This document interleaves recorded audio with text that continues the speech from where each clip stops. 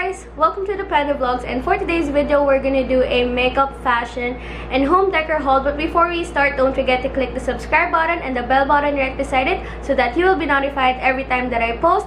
And with all that being said, let's start with the makeup. The makeup that I'll be showing you comes from MAC because as you can see sa Instagram ko or sa Twitter ko, if pina-follow nyo ako na nag-hoard ako ng Nico Panda collection nila. So I have 6 items right here, and I'm gonna show it to you one by one. So let's start first with the face palettes. The first one is called Color Me Nico. Ito siya. It's a glimmer face powder. And then sobrang ganda ng packaging, guys. Labas and loob ng box, sobrang on point. And sa product, sobrang ganda. Hindi ko pa talaga nagagamit lahat ng to kasi I really wanted to finish this video first. Yan. Diba? Ang ganda! This is just a face powder, guys. Hindi ko pa alam if like magagamit mo siya as a blush or what kasi never ko pa talaga siyang natatry. And yan, sobrang gustong-gusto ko na to. And the price is actually 2,300. And I know mahal siya, pero it's MAC and it's a collaborative product, and then it's Panda, so I can't resist. And the next one is this Stay Cute, which is a full face kit which has 4 eyeshadows, and I think it also has a blush, I would say. And then ayan, ganyan din yung labas niya, pero the difference is mas makapal to compared dun sa face powder. And then so ito yung shadows niya. This one is more on the purplish, no, like this one is pink, this one is gray, and this one is kind of like black na merong lilac and purplish glitters, and there's plain white one, and this one is like matte. So when you wait, what? So pag in-slide mo siya, there's gonna be a blush right here. And I also have another one of this. It's called Prima Panda. So basically they have the same everything except for the shades. So, this is, as I've said, Prima Panda. And ito yung color niya. So, parang similar lang ito, pero mas brown ito compared sa black kanina. And then this one is more of like goldy, champagne na shimmer. And then this one is dark brown and then pink again. And ito, I think violet. Medyo violet yung blush nito. Ayan. So, I'm kind of scared to use this as a blush kasi sobrang dark niya sa akin for sure.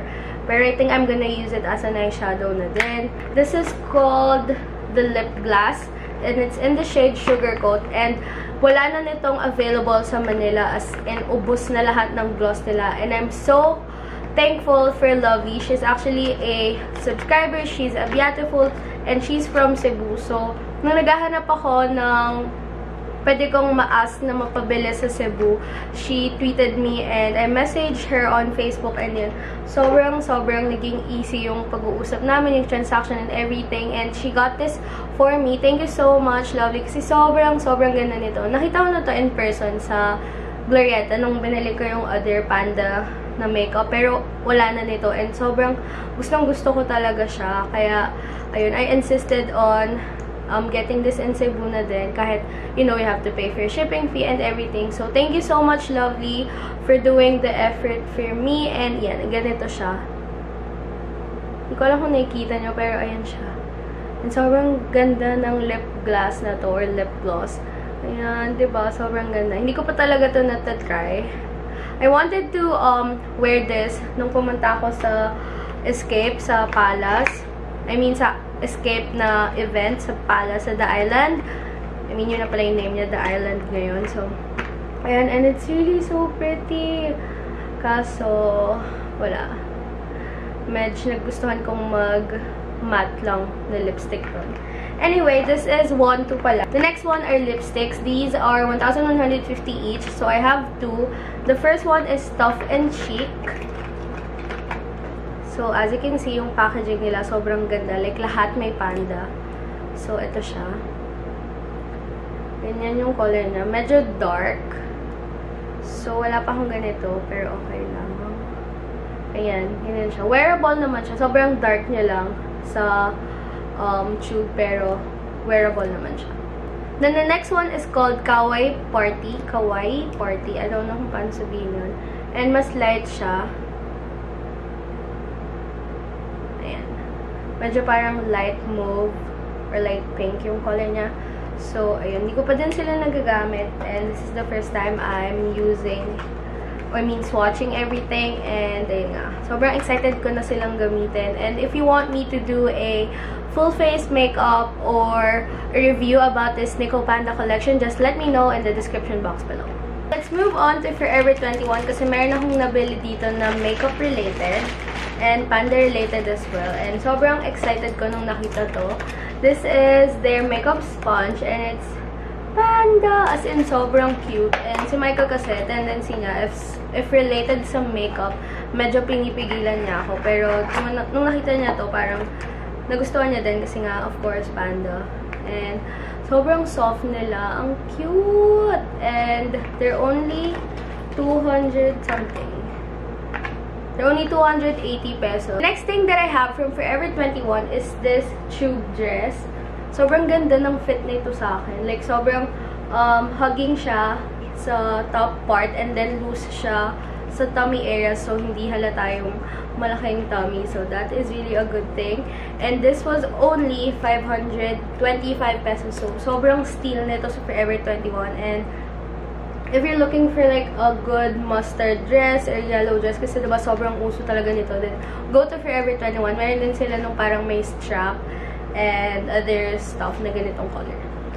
Next thing that I got is this parang pambahay shorts na cotton siya, and this is in a color beige, and this was only 425 pesos, and it has this yellow tag na deal kasi sobrang soft niya and sobrang mura lang niya. And I'm looking for more pambahay shorts because I'll be living in a condo for the next 6 months kasi we're gonna have an internship and I'll be living with 2 of my friends, si Jap and si Dave. I know you've seen them in my birthday vlog last year na.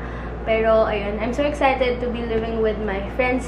And, ayun, sobrang excited na ako. So, sana ma-invite ko sila in one of my future videos. This is a high-rise shorts and sobrang bold move nito sa akin kasi ang daming, like, striking na colors na nandito pero may mustard. So, yun talaga yung nagpabili sa akin kasi ang hilig ko ngayon sa yellow, sa mustard, and sa white, basically. And, ayun, sobrang ganda nito kasi you can just pair it up with plain shirts or plain blouses and then plain shoes. Then, feeling mo, pinag-isipan talaga yung outfit, pero hindi talaga. So, ayan. Sobrang ganda ng color nito. Meron nito parang blue-greens, yung mga color na dark color naman. Pero, I insisted to just get this one. And this was only 915 pesos. Last from Forever 21 is another bottom, pero this one is actually a skirt. Ayan. Medyo hugging siya na skirt, but this is ayan, white and yellow, as you can see. And sobrang gusto ko din to kasi nga sa color, and sobrang init ngayon sa Philippines, as in, sobrang init. Medyo umulan na, pero ang init pa din, and so ayoko nag-wear ng pants. So, I opted for another skirt. So, this one was 915 as well, sir. Sobrang gusto ko siya, and sobrang dali na lang i-pair up with anything kasi nga, ayan yung color niya. And then I have here a bag from Aldo, and I've been obsessed with this ever since na binili ko siya. So, it's just a small bag. Dalawa yung strap na meron siya. One is for sling bag. So, kahapon ginamit ko siya as a sling bag. And most of the time, ginagamit ko siya as a fanny pack or belt bag. So, it comes with this one as well. Ayan, ipapasok mo siya here. And sobrang obsessed ko dito. And if you haven't tried using a fanny pack, sobrang at ease ka. Sobrang parang free ng hands mo. Wala kang dinadala or anything kasi nga nakasabit lang siya sa waist mo. And sobrang liit niya tingnan, pero it can fit my wallet, my phone, my power bank, powder, face powder, lipstick, and a brush, and also my car keys. So let's move on to Zara, and bumubungad talaga dito yung in-insist ni Michael na bilhin. And this is actually a raincoat. Diba? Hindi ko alam kung bakit meron yung Zara nito, pero yeah, they have. And it's really a legit raincoat, as in, as you can see pa lang, sobrang legit na raincoat na siya. It's water resistant, and I got it in the size small to medium kasi wala na nung large to XL, pero Michael insisted na S to M nga lang yung bilhin ko kasi sakto lang siya sa hands ko. And, ayan. As you can see, ganyan yung itsura niya. And, meron siyang parang stripe details here. And sa likod as well. And then, sa hood din meron. Ayan. So, yun. Sobrang excited niya nung sinuot ko to. Like, gustong-gusto niya talaga. Parang ang tagal niya na tinitingnan to nung nasa Zara kami, na nag-iikot kami. So, ayun. Nung nakita niya, na parang tinignan ko, sabi niya, try mo. Tapos yan, in-insist niya na bilhin. And I also have this shirt. It says, I sleep to keep dreaming. So, sabi ni Michael, ganito daw ako kasi sobrang hilig ko matulog. So, siya na naman yung nag-insist to buy. And then, this was for 545 pesos. And then, this one, of course, syempre ako bumili nito kasi this is color yellow. And it's just plain with red and white stripes. Actually, mayroon pa akong isang nagustuhan doon. Color black siya. And then, yung nandito naman is mustard and white. But unfortunately, sira yung side niya. Actually, hindi ko nakita. Yung cashier yung nakakita. So, thank you to her kasi chine-check niya talaga yung items. So, this was 695 pesos. Common room. And this one is actually something that I've been wanting for so long. Tapos nung nakita ko siya kay Kathleen Light, sabi ko, sige na talaga, bibili ko na talaga siya. So, this is called lettergram. Ayan. So, I think alam nyo na to. This is retro-style letter boards for modern spaces and creative folks. So, I got this in white and oak yung frame niya. And this is in the 10 by 10 by 10 na size. So, it comes in this. Ayan. Very maganda yung packaging niya. Yung plain lang niya. And yun talaga yung parang eye ko sa condo ko ngayon. Hindi. Dapat kasi una, iniisip ko blue. Pero I went with like a copper, beige, white. Basta sobrang minimal, sobrang neutral or earth color lang ng gagawin ko sa area ko sa condo na din. This is a panda stamp. Hand-carved stamp panda animals. So, ayan. Sa common room din siya. And, ayan yung itsura niya. Sobrang cute. Wala pa akong... Well, actually, may stamp na ako na panda. Pero, hindi like legit panda yung itsura. Parang more cartoony yun.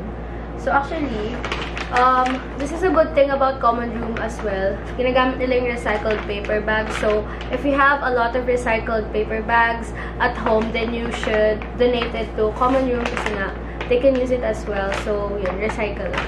That I'm gonna show to you next are all from the SM department store. And, I have this one. I don't know if, anong tawag niya dito, pero gagamitin ko siya as may bat caddy. Caddy ba tawag doon? Hindi ko alam eh. Basta yung parang lalagay mo yung mga gamit mo for the CR or for the bathroom here. Like shampoo, soap, conditioner, and then you're gonna bring this to the bathroom. Or like just put this in the bathroom. And ayun, parang nako-organize lang yung mga bathroom essentials mo or toiletries mo here. I got this one.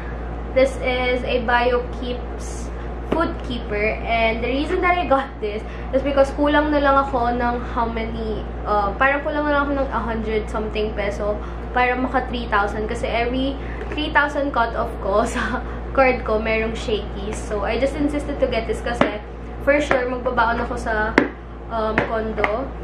I mean, magbabaon ako ng food ko sa hospital kasi magluluto ako doon. So, ayan.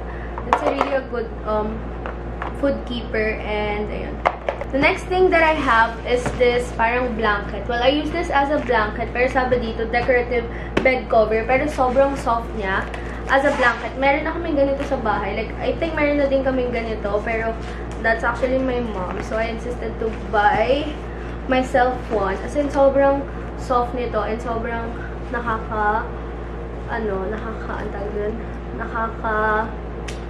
harang siya sa cold. Kasi, syempre, pag nag-aircon, sobrang ganda. And, dito nag-start yung theme ko sa parang mga gamit na bibilin ko sa bedsheet and everything sa home decor and, you know, so dito.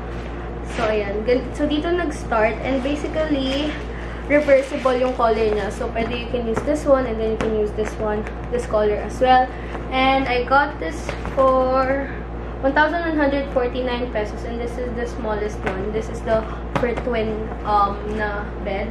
And then I got this one. This is a one fitted sheet and 2 pillowcases. And this one is only 650 pesos. And I got it on sale. So, ayan. I'm really happy. And ito yung design niya sa likod. And I got 2 curtains. Dalawa yung ganito na nabili ko. And this was only, wait, it's 699 pero naging 40% off siya. So, just do the math. And binili ko to kasi walang divider yung condo. Kasi I'll be staying dun sa parang malapit sa window na side. So, lalagyan ko na lang siya ng curtain rods. And then, meron parang wardrobe ako na binili din. Kasi hindi ko na mapapakita sa inyo. So, I'll be just doing a condo tour, I would say, or condo. I'm gonna show you my room there. And last but definitely not the least is this to-do list or weekly planner. And I've been looking for so long ng ganito kasi I wanted a whiteboard. Kasi ayan o, meron siyang libreng whiteboard marker. And this is a good thing kasi every week magpapalit kami ng shifts.